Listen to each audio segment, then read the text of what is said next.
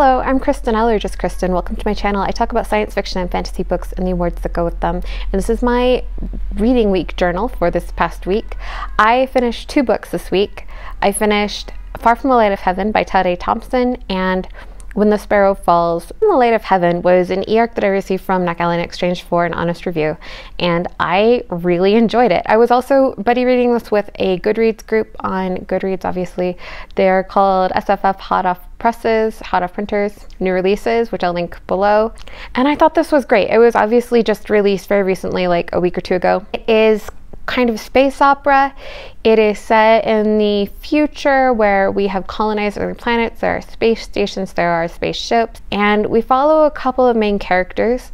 Ultimately, what hooked me with this book was just the crazy mystery. This is such a cool, weird, mind-boggling mystery. It takes place on a spaceship. There's been some murders, and I don't want to tell you too much because it's definitely one of those books that's fun to experience it, not knowing a whole lot, but the world building in this is really kind of both minimalistic and incredibly expansive. Let's just sum up and say I really enjoyed it, and I will get into a little more detail in the review. My audiobook that I was listening to simultaneously was When the Sparrow Falls by Sharpson. This one did not work as well for me. I was kind of bored, and I really gave it a chance for a long time because there were some interesting problems and questions posed.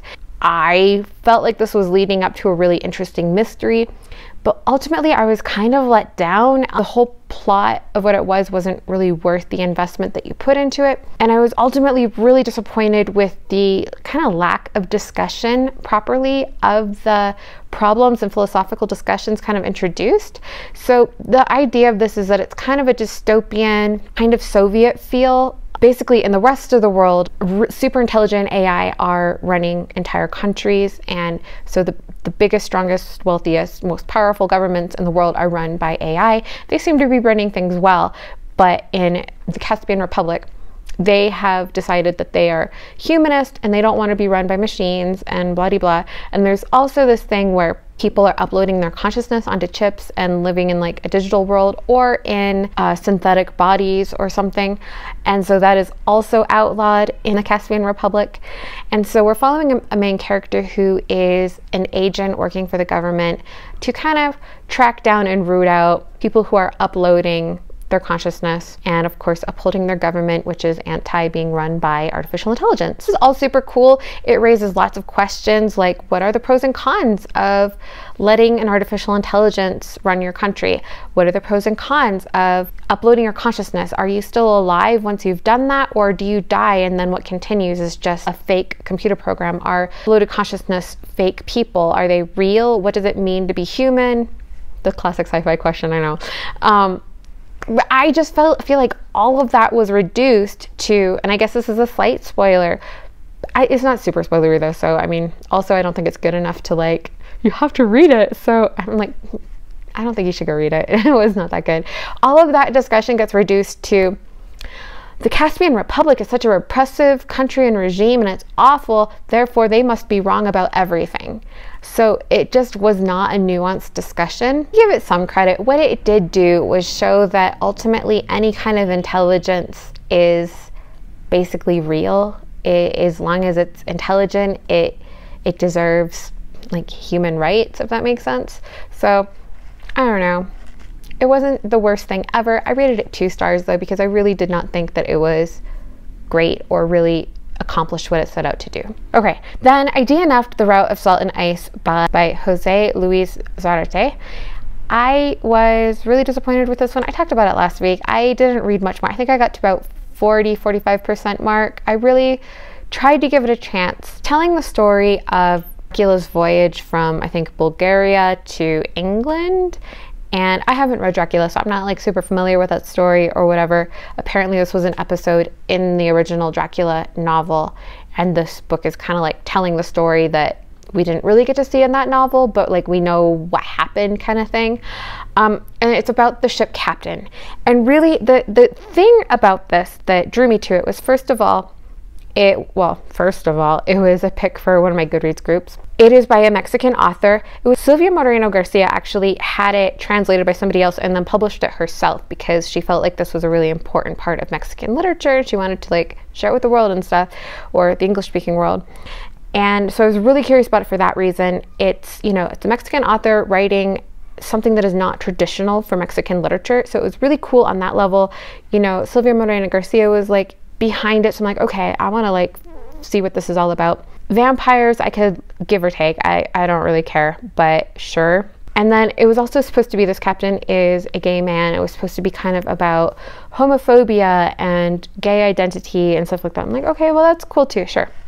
And in the foreword, the author and Silvia Moreno Garcia both talk about how important this was for the time that it was written. It was written in 1998, and how homophobic Mexican culture was and how it was dangerous to identify as gay. Silvia Moreno Garcia talks about how she had a friend who was gay but had to keep it a secret or risk being fired from his job.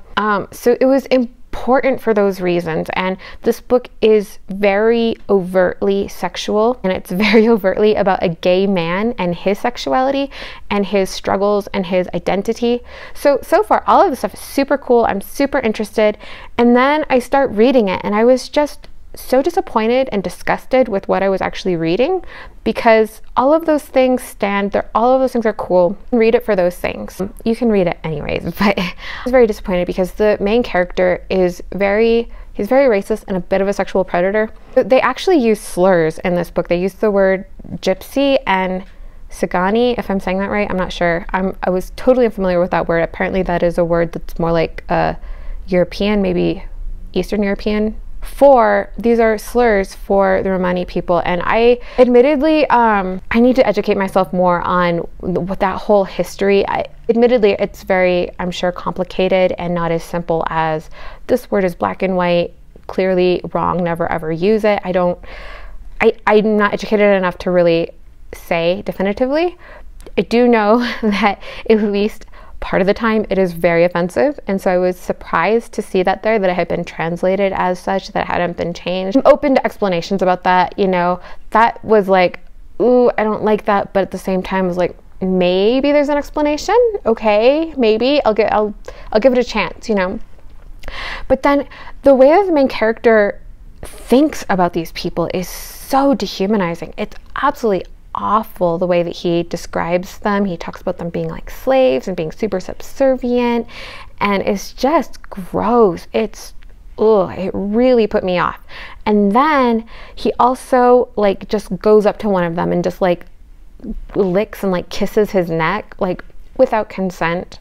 He also, prior to that, had talked about how, this is all in the context of he is really struggling with being a gay man and having gay desire and having to hide that.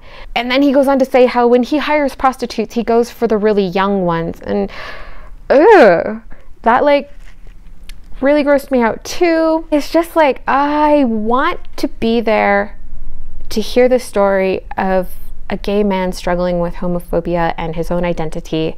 I want to be there for unusual and interesting and important Mexican literature, but I don't want to be there for racism and non-consensual sexual stuff and underage sex. And one doesn't negate the other. You know, you can't get away with this stuff just because you're oppressed in these areas. You know, you gotta so that really bothered me and put me off, and I just decided to DNF. I don't feel like I can definitively say like this was a horrible book. Those are all the things that I finished or DNF'd. I am working on Jade War, and I'm making really good progress because I got the audiobook from my library. So I've been reading this, and then when I have to go run around the house and do chores and stuff, I put on my audiobook and I just keep on reading, right? So I am about that far. I have this much left to read. I am trying to get through this really fast because I have an arc of Jade Legacy, so I'm very excited to get to that, but it is super duper long. It's over 700 pages. I am really intimidated by how long it is. I'm worried that it's going to take me forever to get through, because this is, in my opinion, rather thick, and it's only 587 pages. So a book that's over 700 pages, like, it's going to take me so long to read.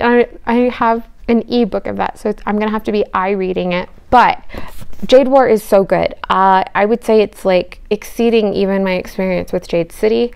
We are going deeper with these characters. We are learning more about the whole world. This world is expansive. I am blown away by what Fonda Lee is able to accomplish just in terms of world building. She doesn't only create one city with one culture that's really detailed and believable and rich.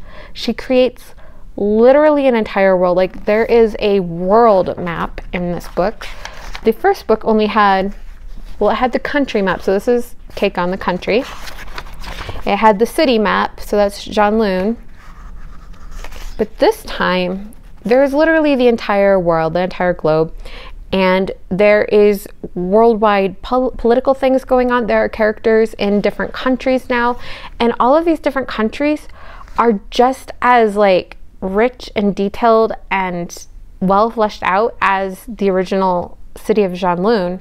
And it's just like, I can't imagine how she did it. Like, how long did she work on? Like, this is such detailed work, and it's incredible. It's so immersive. The characters are so morally gray, or maybe they're not even morally gray. They're just bad, evil, maybe, except that you just keep on sympathizing with them. It's like, no, you've got to stop sympathizing with them. They're really not good. But also, you kind of get their logic. They have a moral code. It's really messed up, but they have it, and they live by it, and they believe in it. And just what this story is able to make me believe and accept and think about is just really interesting. And it shows all different kinds of people, and it's just all the different perspectives and characters and everything. It's fascinating. Very high quality fantasy right here. So really enjoying that. I just barely started The Christmas Proposal by Lisa Moreau, which is another NetGalley arc. I like went way too crazy with the NetGalley thing. Like, I just signed up a few weeks ago. I got really excited. I'm like, ooh, look at all of these books that I can just get. And I got all of them. I wasn't expecting to get approved for all of them, but I was. And I went and requested more, thinking, well, they're not going to keep on approving me, but they did. And then I finally got my first rejection. And oof, that hurt my heart. I was like, I am not a person you reject. How dare you? Also, it was a rejection for an audiobook, which I wish I could have explained. Like, yeah, I have a lot of unread books here, but my audiobooks go much faster. So you should give me the audiobooks. I went a little bit crazy, and I have too many arcs, and I'm getting through them. But yeah, so The Christmas Proposal is one, because I had decided, like, oh, I'm interested in maybe trying a Christmas romance for the Christmas season. I love Christmas. I love, just getting in the holiday spirit and whatnot. And I thought, ooh, a holiday romance might be a really fun thing to read as the holidays approach. So I got this one. I just barely started it. Oh my God. Oh my God. Okay, just a pigeon flying into the window. No big deal. I know you guys come for the drama, right? I'm not loving this book. It's okay so far. I'm hoping that it's going to get better, because right now I'm not really into it. And I'm starting to realize, like, there's a reason I don't pick up romance a lot, because I don't actually love it that much. I have to really be in the mood, and the mood only happens like once a year or so. I'm a little bit regretting my choices here. But yeah, hopefully that'll get better, and hopefully I'll finish that this week and let you know. All right, so that is everything that I've been reading. I guess I could tell you what is next on the docket. Once I'm done with Jade War, I'm obviously going to start reading Jade Legacy, but for audiobooks, I do have from the library right now. Hopefully I'll get to it in time. Immunity Index by Sue Burke, so that's what I'm going to start next after Jade War goes back to the library. But anyways, that's it. Thanks so much for watching. I hope you're also having a great week, and I'll see you next time. Bye.